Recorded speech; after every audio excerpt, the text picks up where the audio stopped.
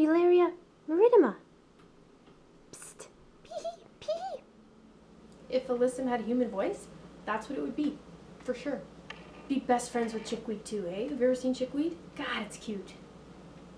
Lobularia Maritima, the Latin for Alyssum, loosely translates into small pods from the coast and comes from southern Europe, Mediterranean. Alyssum is in the mustard family. Not a lot of people know that. Brassicaceae or cruciferae, a couple different names for that family. It's a big one. Alyssum can be perennial from zones 5 to 9, but usually they're sold as an annual. Those cell packs that you'll get at garden centers are typically annuals. Alyssum likes full sun to part shade, depending on your region. They're fairly drought tolerant, but they'll perform a lot better if you keep them regularly moist. Okay, the blooms will be bigger, the plant will be happier. Don't follow my lead and plant Alyssum in a pretty small pot, because it would dry out much easier. I was desperate at the end of July and I had no Alyssum on my balcony, and I was like, I gotta get some Alyssum, and I bought some seeds and I scattered them, and it was nice because I had some later season blooms, and I think they really liked the September temperatures. But I would recommend planting them in the ground, straight in the ground, or a really big container. They look really good with lots of other flowers, and they're quite the team player. I'll get to that in a bit. You can plant Alyssum seeds like 4 to 6 weeks before your last frost, and then eventually you can harden them off outside and transplant them outdoors. You can also just direct sow them into the ground. Just barely cover them with soil. They do need the light to germinate. And then germination takes about 3 weeks minimum, so be patient. They will come up. Do consider succession seeding though, because I really enjoyed my late season Alyssum. Seed some in March and then seed some again in July. It's worth a shot. I recommend it. Some people say you can, like if you have weather that's way too hot and then by July your Alyssum looks just toasted and leggy, you can just shear the whole thing down, kind of like you cut grass, and apparently it grows back fuller and happier if you're really big on aesthetics. Might want to try that if you have a really hot summer. It'd be like when you shave your head. You just get that fresh start and your hair comes back a lot softer. Haven't done it, but that's what I hear. Maybe it'd be like that.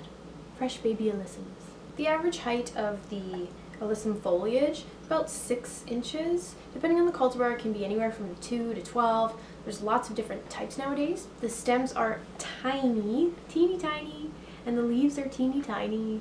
Okay, the leaves are alternating on the stems, and they're delicate. Slender is a good adjective.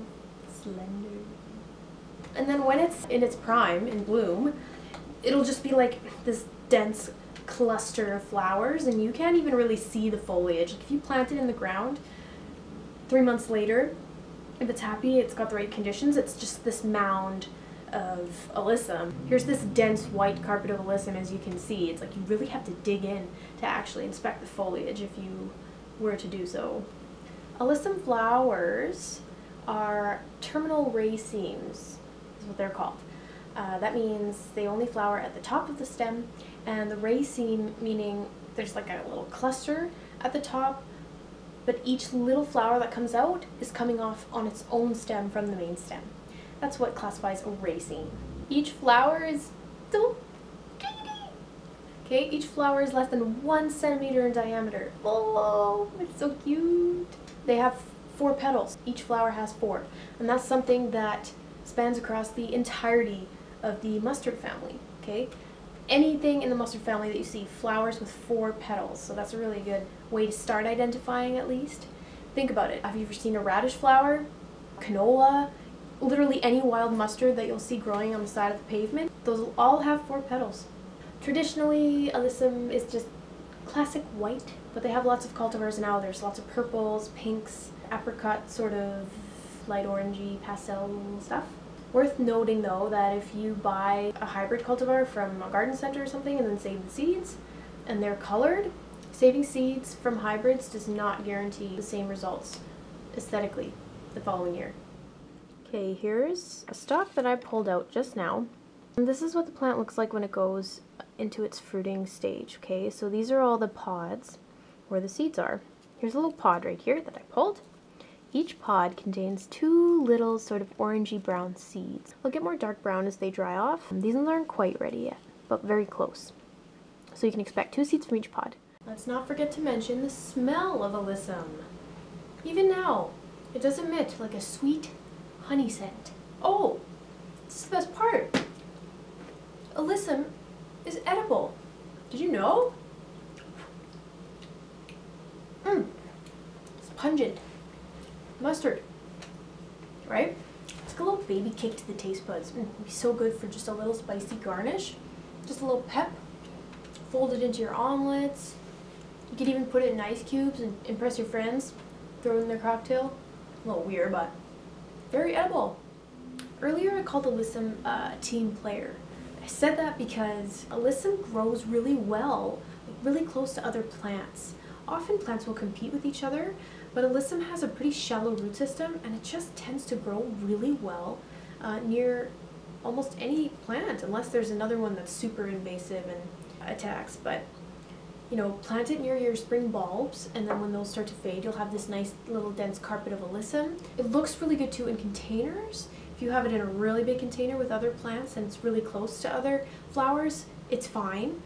And they'll usually kind of trail and spill over. It's all exuberant and fancy. Gets along well with others. That's the report card statement for Alyssum. Okay, here's a picture of chickweed. They would totally be besties. I wish I could put on a famous song to show the affection that these 2 plants would have for each other. Fortunately, that's not allowed, so I'll just make one up. 2 best friends, 2 best friends. We would get along 'cause we're so tiny. 2 best friends, 2 best friends. We would get along 'cause we're so small. Woo!